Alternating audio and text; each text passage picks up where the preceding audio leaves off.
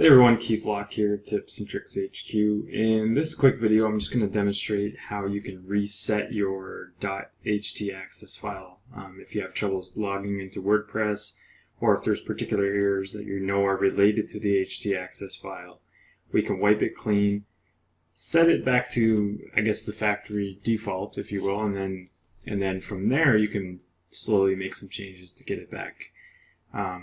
To start adding security enhancements or whatever it is you want to do. But we can get it back to the bare minimum, and then from there we can make some changes if need be.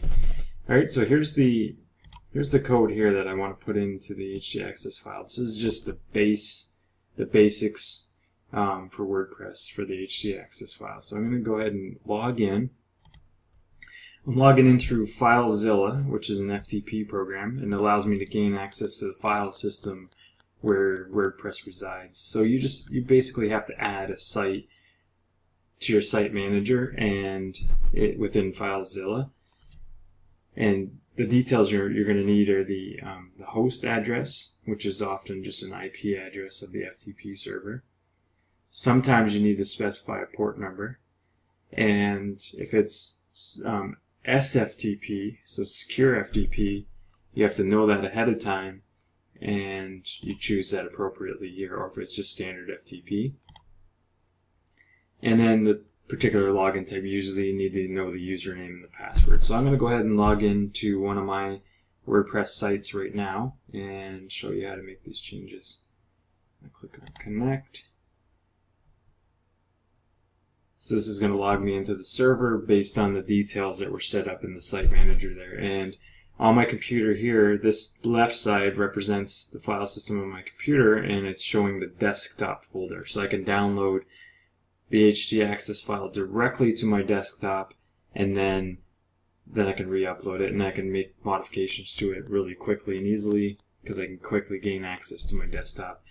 So I'm logged into the root, and on this particular WordPress install, it's in the root directory. It's not in a subfolder or anything like that, so I'm exactly where I need to be, and you can see here that the htaccess file is there.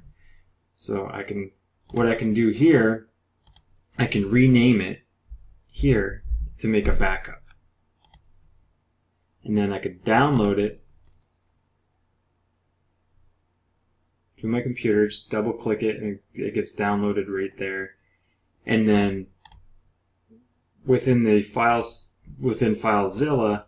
I can just do the slow double click and then rename it back to htaccess, so that when I do upload it again, then I still have my backup copy of the original, and then the new one that gets uploaded. So I'm going to go ahead and show you how to make those modifications now. You just got to essentially open this file, this htaccess file, which doesn't have any file name at all. It just has a file extension, which is htaccess. So that's why it looks like there's no file name there.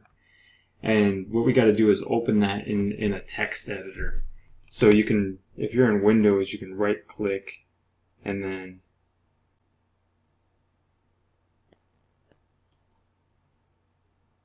I'm just going to open with and then choose TextPad here. So that's formatted correctly. So in my case, the htaccess file doesn't have any extra information. It's actually set to be the default anyway. But what you would do in this particular case, you would grab the code that you know is for a base WordPress install, which is right here, and you can copy that to the clipboard, so you can just edit, select all, edit, copy, and then in this file, edit, select all, then we can overwrite it by clicking paste. Save the file, go back to FileZilla. All you gotta do is double click the file and it'll upload it to the server, and then you'll have a clean, fresh .htaccess file within your WordPress site. So now you can attempt to relog into your WordPress site, or see if you can browse the website. Whatever the issue was that you thought was related to htaccess, you can go test that now, and everything should be up and running properly. Alright, that's all there is for now. Again, this is Keith, Tips and Tricks HQ. Thanks for watching.